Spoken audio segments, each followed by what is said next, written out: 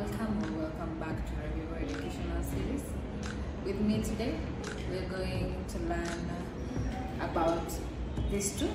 This one is a soldering gun, and we have a heat gun. This one.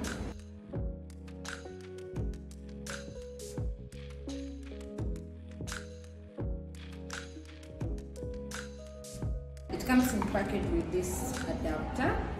The two of them are very easy to handle. They have like details, so let's do it quick one. And just a reminder, the last film we did a product machine, which I truly hope you had a very good time and you did grasp how to use the machine. As we continue, we will learn more. We will be revisiting them, and also as we continue on this educational series. So here we have a soldering gun, and here we have a heat gun. Comes with this adapter. All you need is electricity, extension, the adapter that comes with the heat gun, and heat gun itself. Plug it inside there. So for a heat gun, there are precautions as you use it. You can see it burning. One, don't get it too closer to your skin, you can get burned. Secondly, don't put it closer to the glasses. Those are windows of the screens that you are going to use. Maintain distance, please, for your safety. The last one, don't put it somewhere with flammable materials. Be careful as you use it, please. Now, when you plug it inside, you just turn it on. As I said previously, you can see the burning from the inside. You can see light, but you can feel it. Hot air from the inside. You can adjust and increase the heat. The heat is quite intense.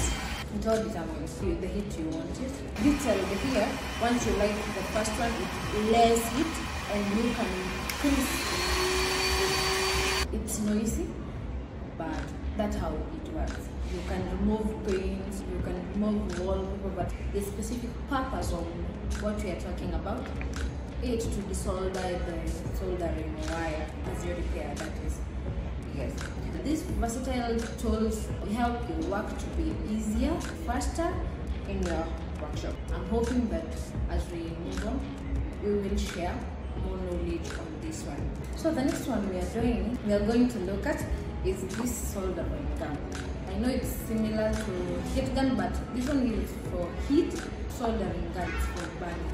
So let me show you how it looks like. A very simple one. You can use together with this one. You can have these two. And this one, we are going to show you varieties of soldering gun.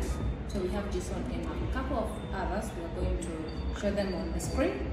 So you are going to plug it inside. Good thing with this one, it's a long life soldering iron. You can adjust the temperatures depending on how you want to use it. This one is easier. You just wait for it to get hot at the end, so you can use them. We have stands where after using them, you just put them inside. So you remove the solder, we say for small feature phones. Once you want to use it, you make sure that the soldering tip is clean, and also where you want to burn, make sure it's clean. And be careful not to touch the end part. Keep yourself safe. For you to use it, make sure you apply flux, that is soldering paste, and make sure as you finish up using the soldering gun and unplug it, put it safe. And so for today, we were just talking about the two.